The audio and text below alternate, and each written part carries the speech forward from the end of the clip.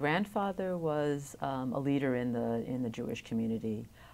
He barely spoke English, so I didn't get to hear the stories from him because when I knew him, I didn't know any Yiddish. So it was sad that we really couldn't communicate. He would just say every so often he would be we would play without really talking, and suddenly he would go, "Stop the music." That was his English.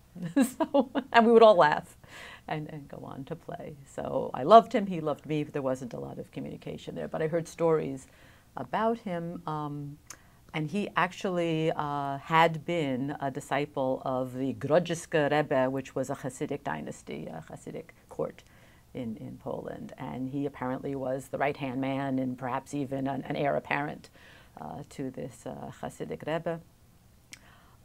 So it was a very, very religious. And he left that year while he was still in Poland. He was asked to perform what was called a Shvartse Khupe, which is a black canopy. A wedding canopy is a chuppah, and it's usually white and it's very joyous. This is a Shvartse Khupe called a black canopy.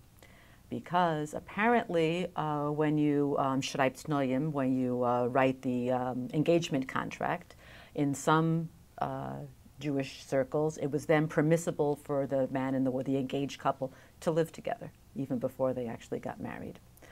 And then they'd still have a wedding and be officially married, but the schreibt noyim was almost as good as, almost equivalent to apparently being married.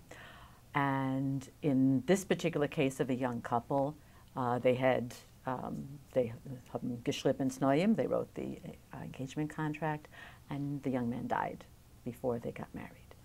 But apparently, to make it really formal, I don't know if it was in Jewish eyes or in the civil government, that the Polish government wouldn't recognize any possible, if there was a baby, if she had become pregnant in that time,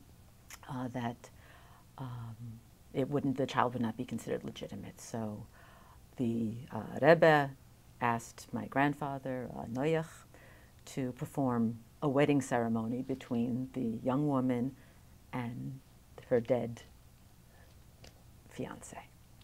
And she swore up and down that they had not had relations and that she couldn't possibly be pregnant. And my grandfather believed her and interceded on her behalf with the Rebbe, who said, no, no, no, you must perform this wedding ceremony.